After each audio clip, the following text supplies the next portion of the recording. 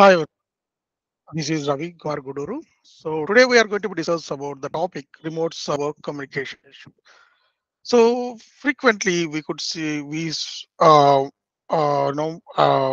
the request from the customer sometimes saying that we are able to connect a particular host successfully from their local server when they are trying to connect the same host with the same host from different servers. I mean to say cloud server something, they are seeing that java dot dot unknown host exception.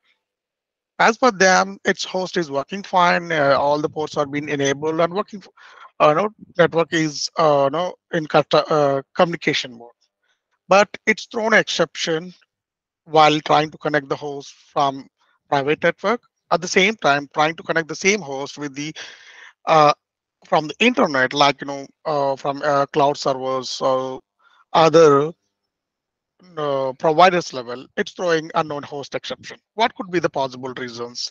So the mainly, when you are trying to access this host without a domain or core domain level, it will be recognized as it is server is configured within the intranet.